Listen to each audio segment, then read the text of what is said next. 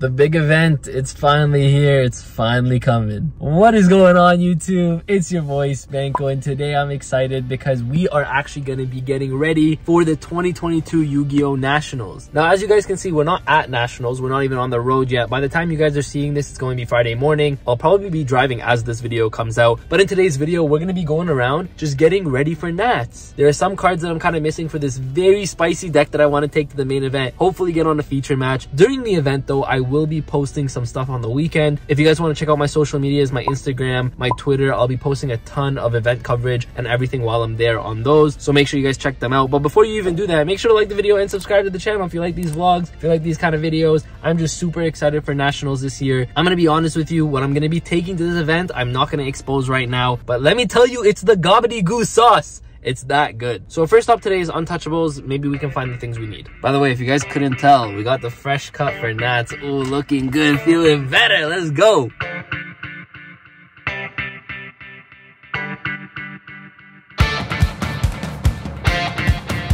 Okay, so I'm back in the car and we ended up picking up some really cool stuff. I picked up this Plasma and this Destiny draw. And the reason I picked these up is because Aster Phoenix's voice actor is going to be at Nats. And I wanted something cool to get signed. And so what better cards to get signed than Plasma and D-Draw, two of Aster's most iconic cards. Now, Jaden's voice actor is also going to be at Nats, but I already have some cool stuff for that as well. I'm going to show it to you guys a little bit later in today's vlog. Honestly, I don't even know what I'm going to be doing next. I just needed a video for Friday because we're still on that 5 days a week schedule. But I guess we'll see where we go and I'll keep you updated. All right, so I actually came home. You guys can see in like my comfy clothes, and that's because I realized that I need to pack for Nationals. So I'm doing that right now. So right now I'm currently packing, but I still need content. I really don't know what to give you guys today. I've been so busy with Nationals, but I do want to show you that I have a couple ideas for things that I want to do at Nationals, but I also want to get a couple things signed by the voice actors. So I'm going to show you guys what I'm going to get signed, but keep in mind by the time you guys are watching this, I still wouldn't have gotten my cards signed. So I'm going to bring a bunch of cards. Let me know in the comment section what you think the best ones to get signed are. I'll take a look and then from there, maybe I'll choose. So help me out, please. I really need your help with this. All right, so here's my GX binder. You guys can see the gold stamp Ulti First Flame Wingman. I really want to get that signed, but do I want to get such an expensive card signed? I don't know. I'm such a big fan. I know I don't want to get these signed. I mean, these are really cool cards as well, but they're not as iconic. I do want to get one of those secret rare Neoses signed though. Yeah, I might get this one signed over here, but I feel like it's Jaden Yuki. I have to get a Flame Wingman signed, and this is the best one. I have a couple more over here, but like this one's in Japanese, and this one's a silver stamp UDE print, and I know my friends were telling me to get this one signed because it's cheaper, but like, do I want a UDE card instead of the Ulti First over here? Like, I don't know if I can do that. These are some things I'm also for sure gonna get signed. So the Jaden Yuki token for sure. I have a funny picture of me with Jaden Yuki. I'm gonna get this one signed 100%. And then for Aster, I'm gonna get the Destiny draw and the Plasma like I showed you earlier. These two are for sure gonna get signed. But I just feel like I need more. I need more. I don't know what it is. I feel like I need the Neos. I need a Flame Wingman.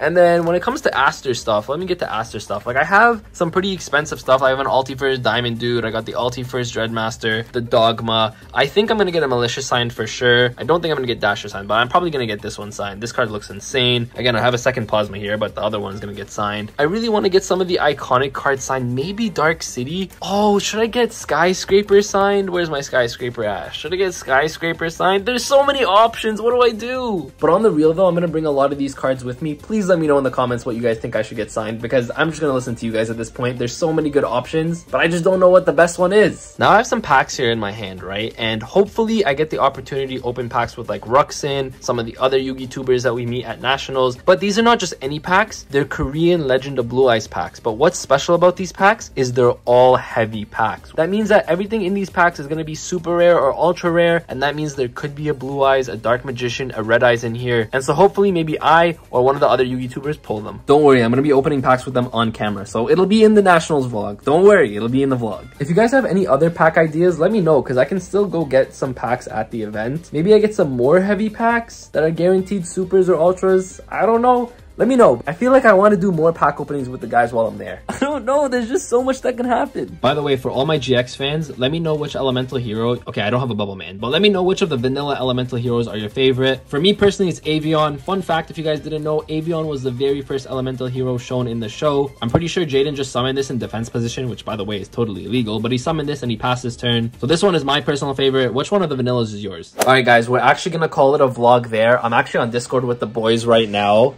playtesting with them for the event. So we're going to be playtesting all night. It's not a smart decision, but we're going to do it anyways. Thank you guys all for watching. Thank you guys all for supporting me throughout this journey. If you guys are going to be at Nats, make sure to come say hi to your boy Spanko. I appreciate every single one of you. I know this vlog was kind of put all over the place, but I had to have a video for Friday. 5 days a week. I ain't going to break the streak now. So thank you guys all for watching. And with that, Spanko signing out. Peace.